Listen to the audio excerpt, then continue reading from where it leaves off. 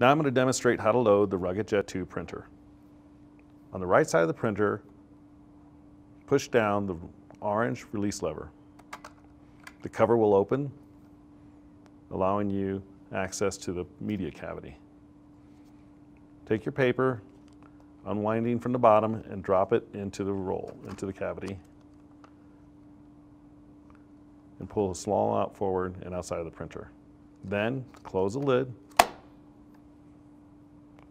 press the feed button on the right side.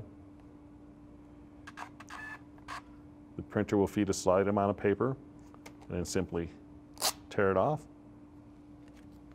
and the printer is ready to print.